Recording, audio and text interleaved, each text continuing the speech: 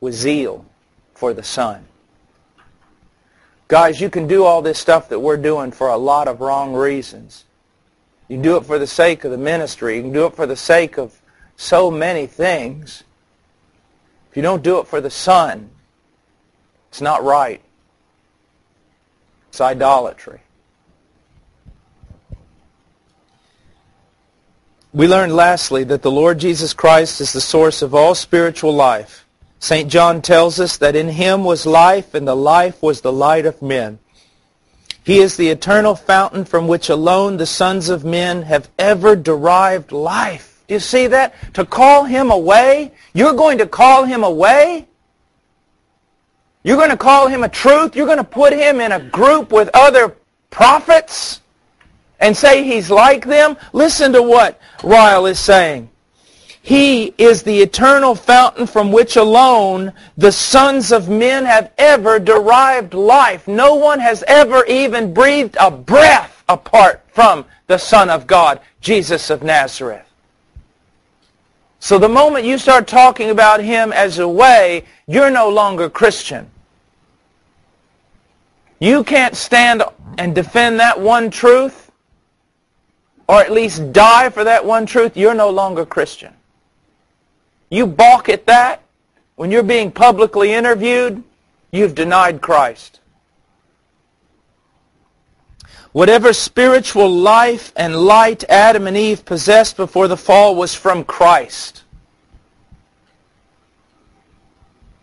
Whatever deliverance from sin and spiritual death any child of Adam has ever enjoyed since the fall, whatever light of conscience or undertaking or understanding anyone has obtained, has all flowed from Christ.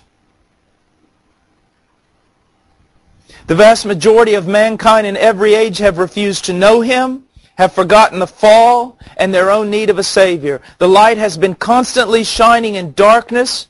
The most have not comprehended the light, but if any men and women out of the countless millions of mankind have ever had spiritual life and light, they have owed all to Christ. Now, Christians would agree with this, but at the same time, they deny this many times in their view of the Old Testament. They think Jesus is predicted there, but non-existent there. That's not true. The Son's all over the Old Testament. It's His work. I'll never, never, never get over the fact that the closest we ever come in the entire Bible to a visual description of Yahweh is in Isaiah 6.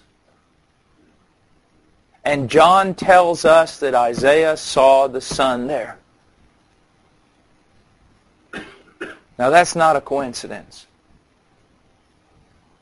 Such is a brief summary of the leading lessons which these wonderful verses appear to contain.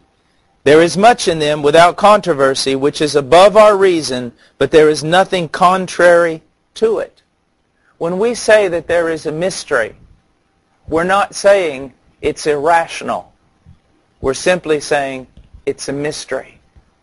Don't confuse the two. A mystery is the truth that God is one, and there are three persons in the Godhead. That is a mystery, but it is not illogical or without reason.